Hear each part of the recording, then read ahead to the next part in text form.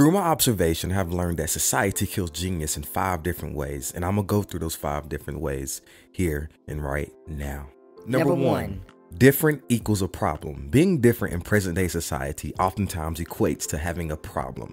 If someone's disposition is deemed to be not normal, then we medicate him or her to be normalized. How many individuals have changed history who were normal?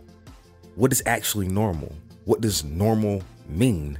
And does normal even exist? And does normal behavior kill innovation? I think so. Number two, the dollar holds the highest priority.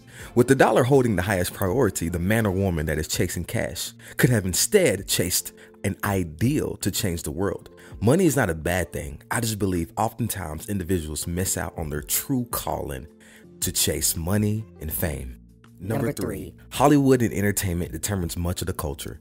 Entertainers, no offense to them, are idolizing our kids believe looks, material things, and status is what life's all about. We instead should be encouraging our youth to exercise and build their intellect. Our world would be a more understanding and prosperous place if the progression of the mind came before entertainment.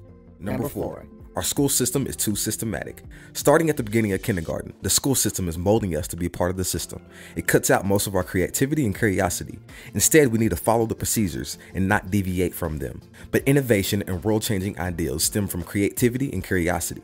The best ideas have come from the most inquisitive individuals. Albert Einstein, Sir Isaac Newton, Frederick Douglass, Aristotle, just to name a few. Number five, distractions.